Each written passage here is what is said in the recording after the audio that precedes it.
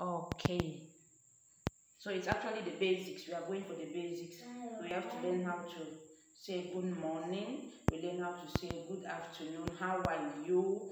Where are you going? Those are the necessary things we are learning as of this moment. You understand?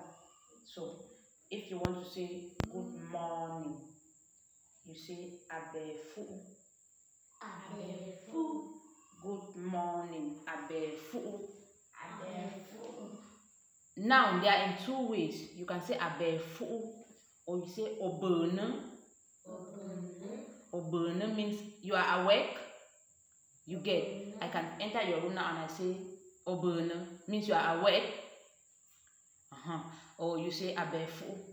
Now, if you get up in the morning and you enter my room, you want to greet me, mommy abefu. I'll respond, oh oberne. Or mommy abefu. Oh. I must not say oberne. Mommy abefu. Oh. You get. So, but to make it more lighter and more good, when you say mommy abefu. But in those our days we say mami oberne. Mami oberne. Oh abefu. So it can even go either ways.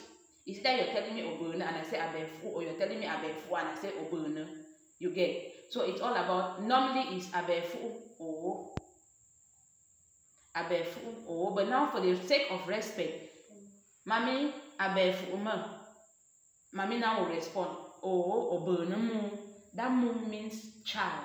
Oh oberne mu. So abefu. Abefu. Translate it in English. Good morning. Yes, again. Abefu means good morning. Okay, we go one after the other. Abefu. Oh boy, oberne. Abefu means good morning. Okay. Abefu means good morning. Yes. Abefu means good morning. Okay. Abefu means good morning. Good. So what's the response to that abefu? Oh. Okay. Now to make it more like in a more friendly way. Oh oberne. Don't just say oh. You understand? Keza abefu. Oh abone. Keza abefu. Abone. Oh oberne. Oh abone. Oberne. Abone. O. Oh. B. N. No. O. Oh. B. N. No. Oberne. Abone. Oberne. Abone. Oberne. Yes, it's going to be more fun. So we will definitely practice it. So, Marino abefu. I said it's Bafut. Don't say oh oberne. Oh oberne. Marino abefu. Great. Prosper abefu. Brenda abefu. That is it. We are done with that one.